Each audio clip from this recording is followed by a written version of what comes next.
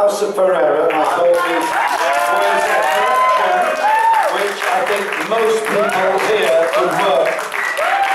I think you must all agree on that.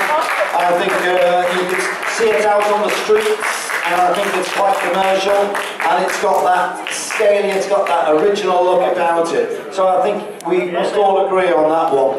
I thought there was a couple of other designers which were very, very good tonight. It's the first LED Awards, and it's been well supported. Hopefully we can have 3 or 4 times more this numbers next time. And I think the concept is fantastic. And I think we should give a big hand for Aisha Ferozi. Come on. Everybody. Where is she? Where's Aisha? Where is she? Come on, is she hiding somewhere? Where is she?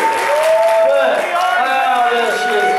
Aisha, you've done a you've done an amazing job. It's the first one. I know how difficult it is for you. Really, we're all here to support you. Thank you.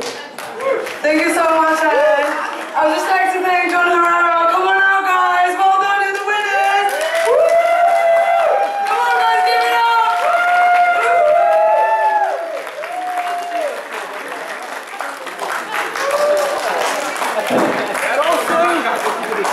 So yeah, thank you very much.